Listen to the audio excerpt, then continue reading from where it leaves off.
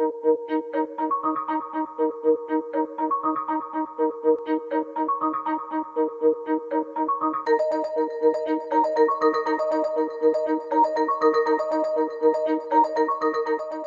started as a three-act opera, and the opera, River of Fundament, inspired by Norman Mailer's book, is a story of death and reincarnation.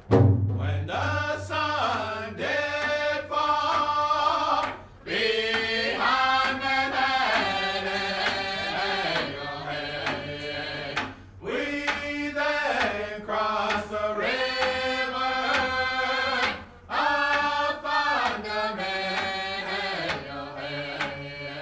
In my mind, he has changed the way we think of filmmaking, the way we think of performance in the sense of performing art, artists using their body, and the idea of making sculpture. Is someone who was able to bring together an history of avant-garde in all these disciplines to create a way to invent an object, a sculpture, a form. You always talk about the form.